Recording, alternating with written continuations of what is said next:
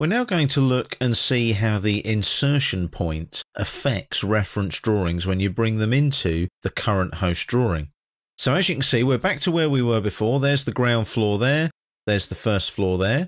I've got a drawing open called insertion point complete. If you want to follow along with the video, as usual, you know the drill. Go and find insertionpoint.dwg in your working files. So let's have a look at this now, the insertion point. Now this is very important because if you're working with known coordinates, your insertion point will be a known coordinate. So again, I'm going to go back to the Insert tab on the ribbon and go to Attach. And I'm going to insert the topography first, like I did in the previous video, and I'm going to click on Open. Now I'm not going to make any changes to anything on here. It's going to be an attachment reference type. Scale is going to be 1. Insertion point I'm going to leave at 0, 0, 0, and I'm going to untick Specify on Screen. I'll show you why in a moment. Path type will be relative, angle 0, unit millimeters. Click on OK, and there's our topography, and I'll just zoom out so that we can see all of it. Now, where that's been inserted is at 0, 0.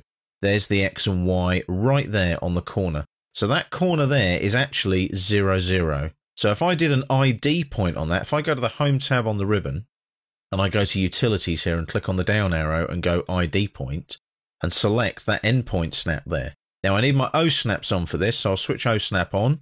There's the endpoint. As you can see, X, Y, and Z are 0. So that's the insertion point for my topography reference file. Here's the interesting bit.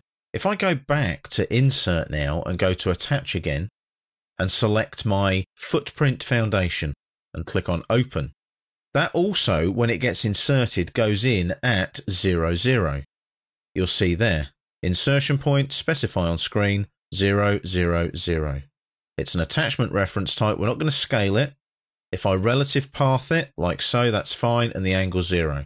So when I OK that now, that comes into the drawing, and if I zoom in, you can see there it is there. There's the reference there going around the building, showing the foundation of the building.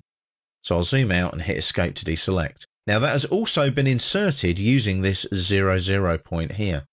So what happens if I undo that reference? I'll just do an undo up there on the Quick Access toolbar. So I've removed that reference file. So if I go to Attach again now and select Footprint Foundation and click on Open, and this time I use insertion point specify on screen.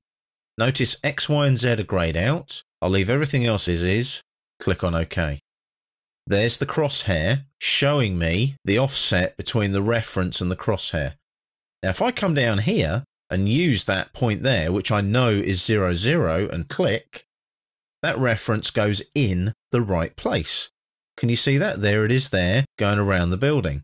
Now I'm just going to delete that. That reference is going to go. I'm going to go here to the palette, and you'll see Footprint Foundation is unreferenced because I deleted it. So what I'll do there is I'll click on it, right click, and detach it completely. Notice when I delete a reference, it still remains in the palette. It is still a reference, it's just unreferenced in the current host drawing. So if ever you're going to remove a reference completely, go into the palette, select it, like topography, right click and detach. Don't just delete it because it's still in the drawing. It's just an unreferenced reference. I'll close the palette now. Let's go back to Attach again.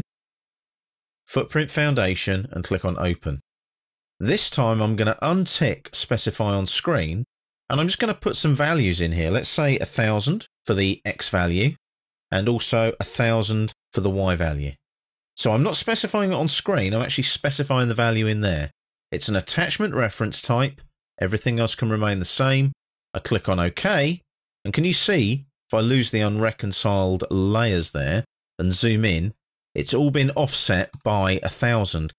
So if I go 1000 along and 1000 up, there's the corner of my foundation. It's in the wrong place. Now what I could do there is I could physically move that if I wanted to. If I zoom out and select that reference like that, there's the point there. So if I click on that grip and then just move that grip down to there, it's now in the right place. So I can move the reference if I place it incorrectly. So I just need to remember which coordinates I placed incorrectly. So what I was able to do there was I was able to click on the actual reference itself, and there's the grip there. So as long as I remember which coordinates I've placed incorrectly, I can move using that grip and drop that back to the 0, 0 point where the X and Y origin intersect. So that's how you can utilize your insertion point in AutoCAD when inserting your reference files into the current host drawing.